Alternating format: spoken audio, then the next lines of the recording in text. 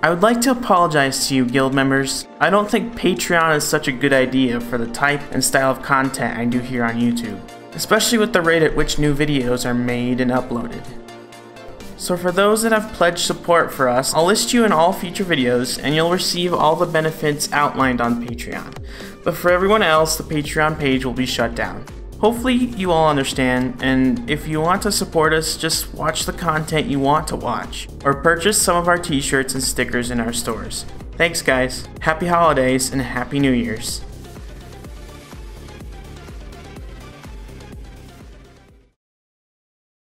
Oh, that's hot. That's hot.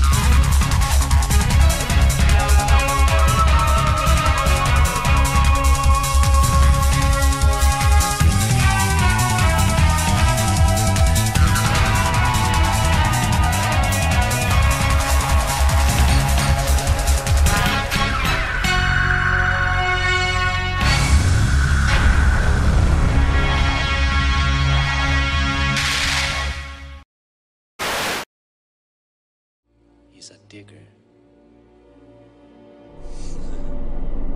Qué lindo eres. Vas a ser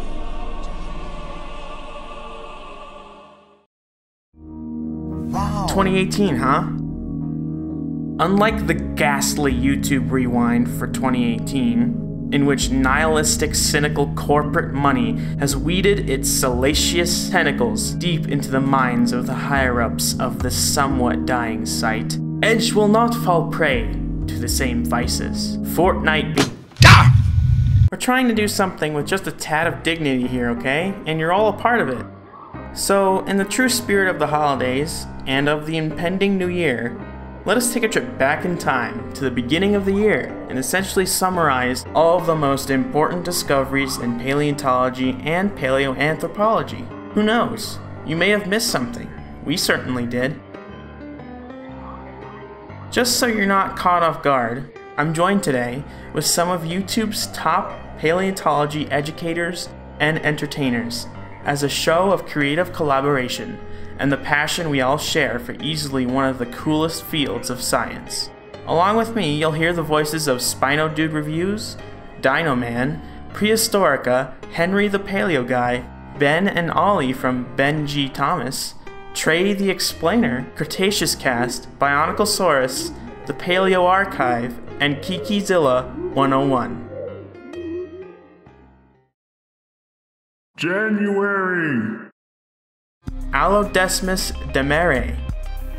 Seals are fun, aren't they? Big, imposing, regal sea doggos with a penchant for numbing on fishes, and being the chew toys of the largest predators on Earth. Their evolution is far stranger. A nominal case of water meets land meets water, seals are descended from terrestrial animals that looked like the otters and weasels of today, and eventually took to a more and more marine way of life. A new species of an already established genus of prehistoric seal was named and described as Allodesmus demere. Though fragmentary, this new species includes much of the spine, skull, some ribs, and pieces of the flippers. Volcanops genniworthiae. Just when you thought vampire bats were the creepiest critters to go bump in the night. New Zealand one-ups it with a newly described giant, burrowing, omnivorous bat. Though the researchers only found some jawbones and teeth, those bones suggest a bat 3 times the size of modern, non-flying fox-type bats, and weighing almost a pound. Volcanops, which translates as volcano bat, was in no way related to vampire bats, but that wouldn't stop it from nibbling off a finger or two. Though not something we would be frightened of, it certainly gives a new meaning to what goes bump in the night. Kaihong Jujai.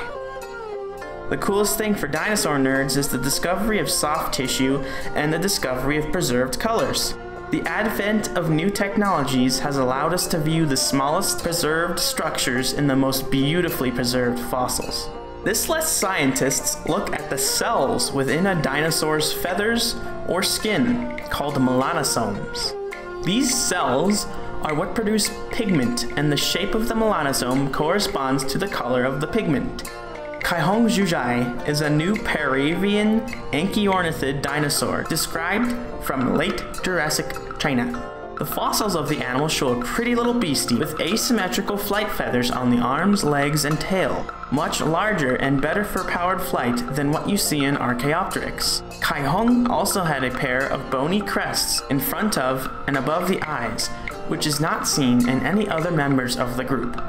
But the most amazing aspect of this obese pigeon-sized animal was the preservation of color. Melanosomes preserved in the material are shaped in a similar way to the melanosomes seen in modern birds that have bright, iridescent plumage that sparkles and shimmers, making Kaihong one of the brightest examples of extinct dinosaurs we know of. Cuteniscolex barbarensis.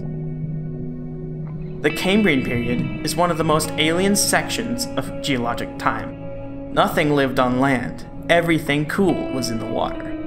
Thanks to some of the best fossil sites in the world, we can get a quick glimpse of the true diversity of these times, which allows us to generalize to some degree how it might have been like ocean-wide. A new species of ancient polychaete worm was described from the Canadian Burgess Shale. This new underwater creepy crawly looks like a segmented polychaete worm, but has some characteristics which suggest it is more closely related to the annelid worms, meaning it may represent an evolutionary step in that direction. Oldest humans! An international research team put together by Binghamton University did an analysis on anatomically modern human fossils from a cave in Israel. They found the fossils to date to around 175 to 200,000 years ago, pushing the known origin of anatomically modern humans back 50,000 years before what scientists had previously thought. It would seem it is becoming clear more and more groups of animals, including us, have been around a lot longer than we had ever thought before. Archaeopteryx numero 11. Longtime fans of the Expeditioner's Discovery Guild enterprise will be familiar with the long and sordid past of Archaeopteryx and its various fossil material. Archaeopteryx is an important creature in regard to the connection between avian and non-avian dinosaurs, and was a veritable monkey wrench when first discovered. Researchers have found the 11th specimen of Archaeopteryx, and it just so happens to be the oldest known specimen, from 150 million years ago. Mansaurus shahine. It is always a treat when new sauropods are discovered, made even more special when one is found with most of its parts intact. Mansaurus is just one of these unique special treats, including pieces of the skull, lower jaws, vertebrae, ribs, part of the front legs, and a set of osteoderms. This is about as complete a sauropod as you can hope for. Not only is it fairly complete, but it comes from the late Cretaceous of Egypt. This period in time is largely fragmentary and unknown, since most fossil material from Africa originates from the dry, deserty regions, as it is difficult for fossils to survive in the jungles. This new Titanosaurian sauropod fills in some gaps in the knowledge of late Cretaceous dinosaurs of Africa, and only more will help to complete this puzzle. February. Amber be thy name. Amber is one of the most interesting substances.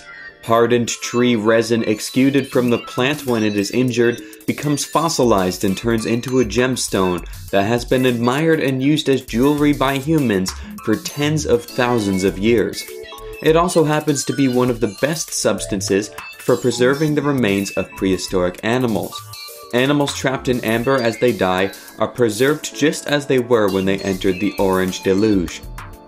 This lets us see exactly how the outside of the animal appeared millions of years after they went extinct. A piece of dinosaur tail had been discovered last year, but it has been topped by the brand new discovery of an entire bird encased in the honey-like amber. The new amber find is of an enantiornithine bird of sparrow size, which has decayed to some degree before it was completely mummified by the amber. But even then, it preserves much of the plumage, beak, and other soft parts you just don't get to see in your average stony fossil. Chimerarachne yingii. On the subject of amber, yet another prehistoric fossil mummy was discovered and described. This time, instead of a bird, an ancient spider representing a long-dead lineage was found. Chimerarachne lingii represents a new group of spiders with male pedipalps and well-developed spinnerets, like modern spiders but with a whip-like tail sticking out of its rear. Chimerarachne belongs to the Araneae, which is the older that includes all modern spiders but represents an earlier divergence on the family tree. This means that during the mid-Cretaceous period, there were a lineage of whip spiders that would likely have had a history all the way back to the Paleozoic era. Wallisaurus reappears.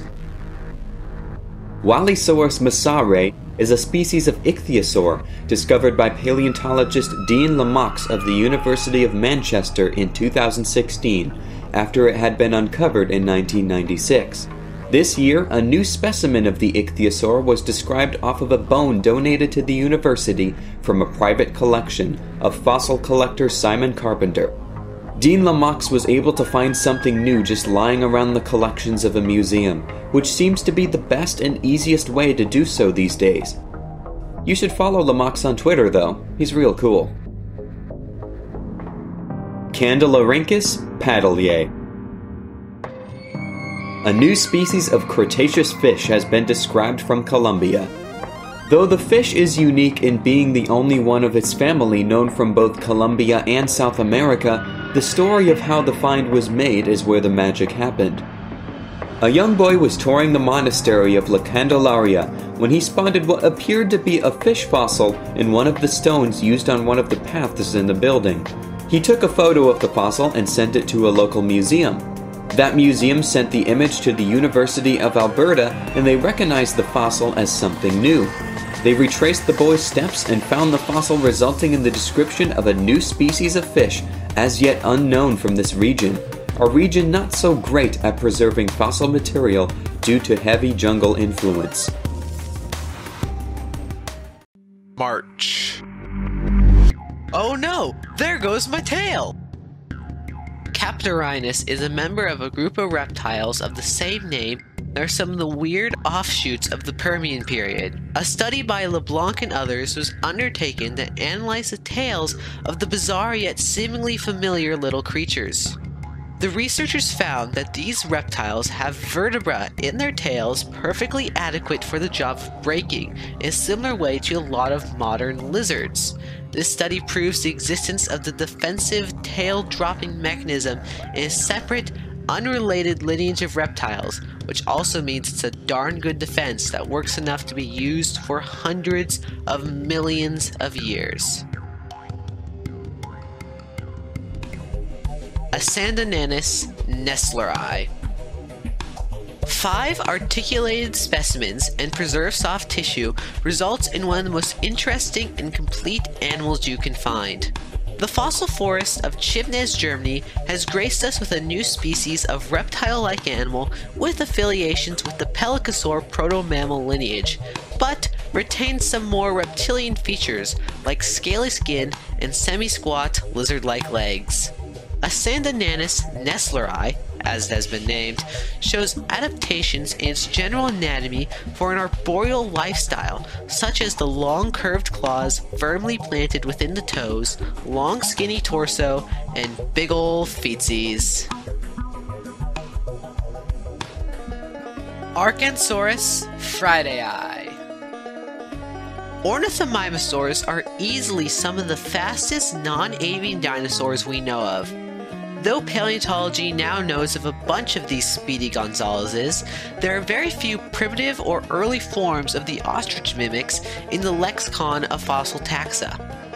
Though unreliably fragmentary, a new Ornithomimosaur was found from the American state of Arkansas. known only from a foot, Archansaurus friedei represents the earliest known basal ornithomimosaur from North America, and the only known lizard-hipped dinosaur from the state. Though it would be nice to have more material, a foot'll do ya. Colobops noviportensis. The skull elements of a possible Rhynchosaurian reptile was described from the Triassic deposits of New Haven, Connecticut. The remains, though only of the head, show an animal with openings in the skull for such large muscles that may have had a bite force similar to or greater than any known living or fossil diapsid reptile of similar size. The blunt skull of Colobops would have been used to great effect in whatever it is it ate. No teeth were preserved with the skull, so it is not certain what these creatures were chowing down on, but whatever it was, must have been tough. Mandasuchus tanniacan.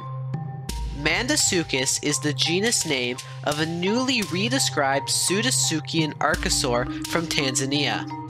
This animal was discovered, briefly described, and informally named in the 1930s. Its name has been provisional this entire time, and researchers finally formally described the remains and gave them their due. What the fossils tell us is the story of a nearly 3-meter monster that was somewhat related to modern crocodilians and would have been chowing down on Dicynodonts and maybe even the earliest proto-dinosaurs. April. She's preggers, methinks. Understanding the basic processes of an ancient organism is a difficult task. The more well-preserved fossil specimens found, the better our understanding becomes. Though we can speculate and hypothesize on how certain prehistoric animals behaved, how their internal structures worked, and what it was that killed them, a fossil literally preserving the answer is one of the few surefire ways to confirm any suspicion. Currently, there are over 100 specimens of the marine reptiles Ichthyosaurs, with preserved embryos within them. With the vast array, it is now possible to construct a timeline of embryonic development, and some even preserve the offspring trying to exit the mother as they both died, a confirmation that these animals gave birth to live young.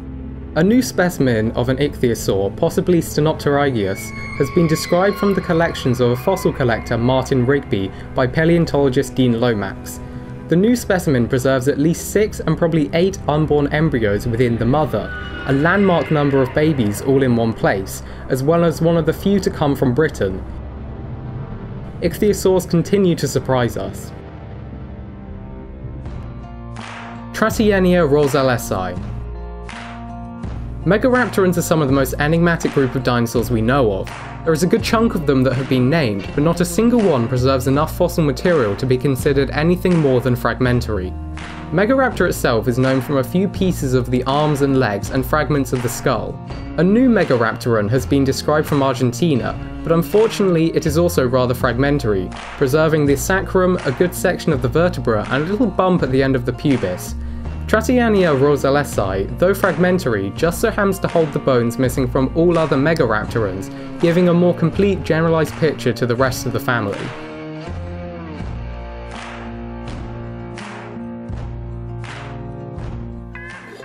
Macrosqualodelphis ocubaci. The river dolphins of today are funny, weird animals, always looking like they're squinting to see you better. These animals are on the decline due to habitat loss, pollution of their rivers, and human encroachment.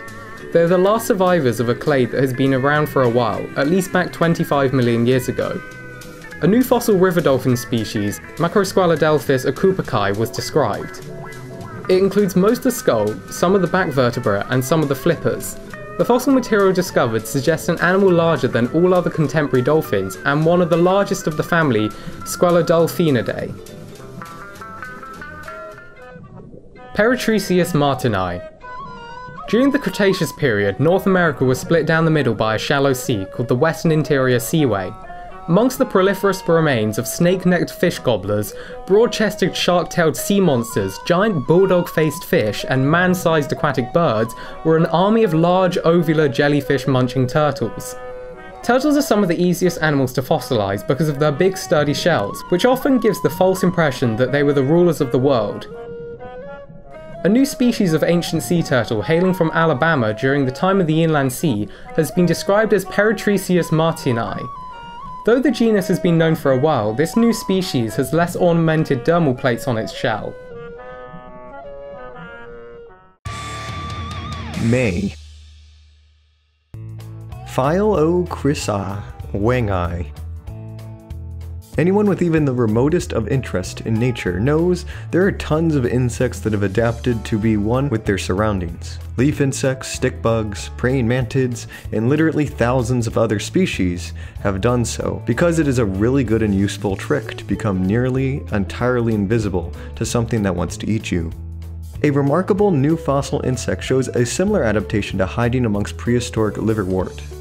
PaleoRewind was named off of specimens which represent the larval stage of the insect that belongs to the lacewing family, and the insects themselves have projections out of their exoskeleton that mimic the foliage of liverworts that have been found in the same deposits. Magyarsuchus fidosi. A nearly complete skeleton of a fossil marine crocodilian has been discovered. Despite what modern crocs would suggest, there have been a bunch of different offshoots and lineages of the crocodile-like reptiles since the early Triassic. Some took to the oceans and developed shark fins and whale flippers, and just such a creature was the blow-up doll-size Magyarsuchus fidosi that flopped its way through the seas of Jurassic Hungary. Parahinodus atensensis. Before the advent of turtles, a group of reptiles took to the heavily armored, sometimes aquatic, sometimes not, lifestyle we associate with the slow-footed boxy turtles of today. These were the Siamodontoids, and they were incredibly similar to turtles in many ways, but different from them in a few key aspects. Unlike the singular bone box of a turtle, the Siamodontoids had a bony shell and sometimes a shell on the base of the tail, or the back of the neck. Most had long tails, and teeth made for crushing prey and possibly vegetation. A new member of this group, Parahinodus atensensis, has been described from a singular partially preserved skull. The big one. Hyneria lindae is a species of lobe-finned carnivorous fish from the Devonian period of Pennsylvania. Described in the late 1960s, it was originally named only on the basis of a partial skull and a few scales, but new specimens prepared over a period of 25 years have shed new light on the complete anatomy of the predator, which measured 1/50th the length of the world's longest hot dog. With teeth twice the size of the modern great white shark, Hyneria was the terror of the waterways and would have snapped up anything it wanted, like Becky when she's off her meds. Who's Becky? I don't know who that is. What? No, I don't want to do that. Alright, I promise I'll read the script. Please, just don't hurt my— Baby sail-backed croc snoot duckling lizard. When it comes to babies, our natural instinct is to think of them adorable, and that's fine. Ancient babies are cool too. And recently, a single piece from a little bebe, Spinosaurus, has been described. Spinosaurus has weaseled its way up into the top 10 dinosaurs, and is now as recognizable as Tyrannosaurus rex and Triceratops, despite how truly fragmentary it is. A single toe claw has been found that probably belongs to a baby Spinosaur of some affinity. And since it comes from the right time in Morocco, it may have been a Spinosaurus baby as well. The little claw is flat on the bottom and not very pointy nor very curved, which is an adaptation for flat, possibly webbed feet, used to wade through mud and water on a regular basis. This adaptation is seen in the adult Spinosaurus, and finding it in a baby means the animals were adapted for water, no matter which way you reconstruct it. Megacorella washtuleri. Paleontologists as a whole tend to love being dramatic and hyperbolic about fossil animals. You can't really blame us. Folks so passionate about the coolness that oozes from creatures many times the sizes of anything around now, that we act like children and get a little too concerned about our own ideas. Sometimes though, the titles and monikers and record breaks are deserved. And one of them has to be attributed to Megacorella washtuleri, a new mid-Triassic age reptile. Dubbed the world's oldest lizard, the reptile shows characteristics in its bones that it was near the origin of the squatamates, the group of reptiles that include all living snakes and lizards. Dating to the mid-Triassic period, the new squatamate pushes the evolution of the group back many more millions of years than previously thought.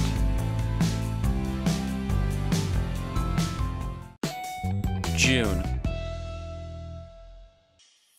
Cacavius Jason. We've previously touched on the amazing qualities of amber. They stop small animals in their tracks and encapsulate them in a crystalline coffin. The secrets of fossilized amber continue to be forthcoming, and a new species of teeny tiny insect was named from an even smaller specimen frozen in amber. Named after Jason from the Greek myth Jason and the Argonauts, Cacavius Jason is a member of the featherwing beetle group, which means the little insect had wings that looked like feathers, which help it ride the wind currents with ease.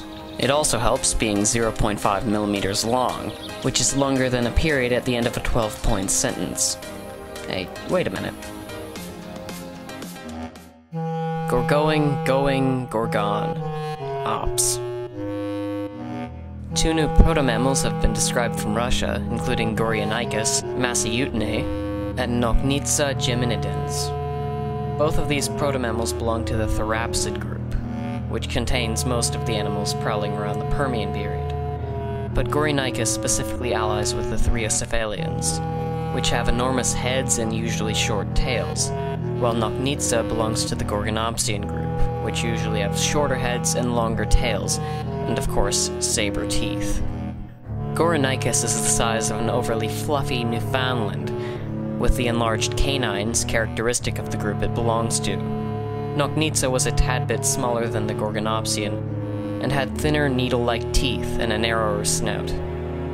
Both of these beasts were named after far more supernatural beasts from Russian folklore. Gorionicus after the three-headed dragon Zmei Gorinaik, and Nochnitsa after a predaceous nighttime spirit of the same name.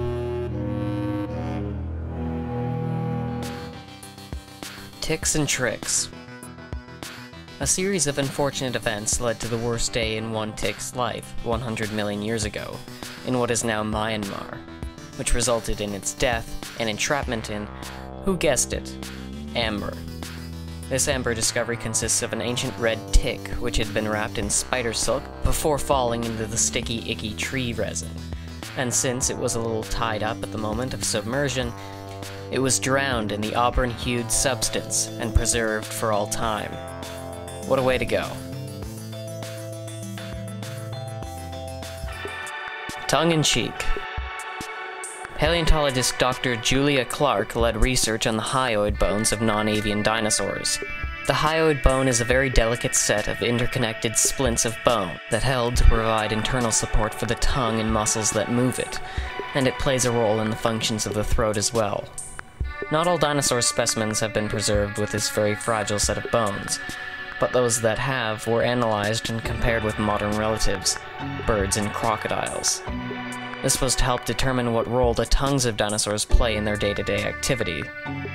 They found that theropod non-avian dinosaurs had short, simple hyoid bones, which paralleled the short, simple hyoid bones of modern crocodilians, which have tongues that are firmly attached to the lower jaw and do not move. Avian dinosaurs of the present have very complex hyoid bones that are helpful in maneuvering the tongue as a hand or third limb, since they obviously cannot use their wings. It was also discovered that more avian dinosaurs had more complex hyoids, like modern birds, while the bigger theropods that were incapable of flight had the simpler mechanisms. On the other hand, the plant-eating dinosaurs of the Ornithischian clade and Sauropodomorpha group had convergently evolved more complex hyoid bones to help them grasp food, since most couldn't use their forelimbs. This could mean all the paleoart you love showing ferocious carnivores lolling their tongues may not have been totally scientifically correct. But who cares when it looks so cool? Artistic license. Whatever. Acantholipan gonzalezi. Ankylosaurs are rad. Big, dumb, heavy, coffee table-shaped herbivores with dangerous weapons on their backside. What more could you want? Any new finds are great to add to the repertoire of these ancient turtle dragons, and a new member has graced the front pages of the scientific journals once again, Acantholepan gonzalezi. This armored dinosaur was discovered in Mexico, which is rare since most of Mexico is not the best for preserving fossil material. However, it's becoming clear that there was a long, verdant history of prehistoric life in Mexico, because more and more finds are trickling out of the new fossil sites they have. Acantholepan was decked out in a suit of osteoderms that covered most of the animal's back, neck, and shoulders and flanks, and probably had a paired set of spikes protecting its butt and tail, and it needed it since it had no club at the end of it.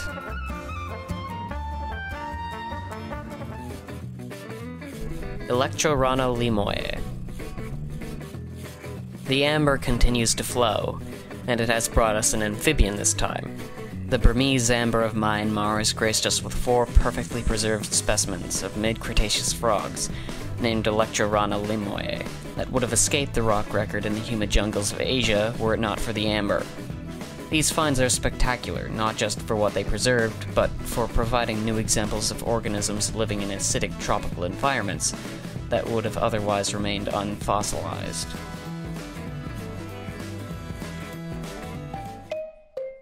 Ambulestes shoei. Contrary to popular belief, the mammals around the time of the dinosaurs were thriving. Though mostly incapable of moving up the ecological ladder, many were quite successful in the insectivore niche they inhabited.